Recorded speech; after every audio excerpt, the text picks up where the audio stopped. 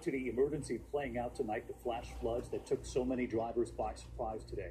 Look at these trucks. They are driving down the freeway, California's 101, their tires nearly underwater there. All of this after the Anderson Reservoir near San Jose spilled over for the first time in more than a decade. Homes underwater, families trapped. And ABC's Neil Karlinski on the rescues tonight.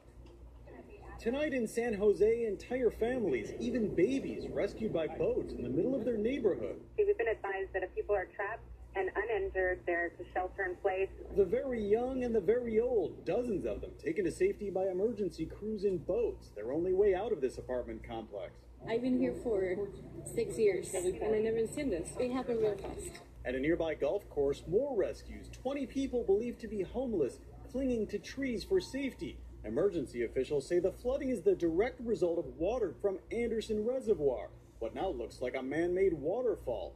It's one of many reservoirs in the area at or near capacity, leading to low-level flooding, including this parking lot full of cars at a nearby college.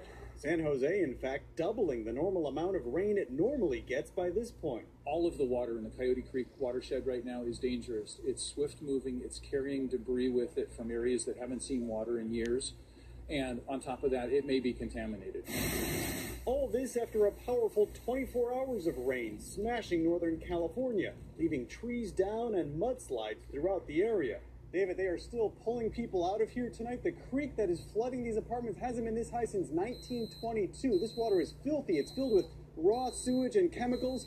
They're hoping this is the worst of it. The weather here is finally starting to improve. David? See the rescues there behind you, Neil. Thank you.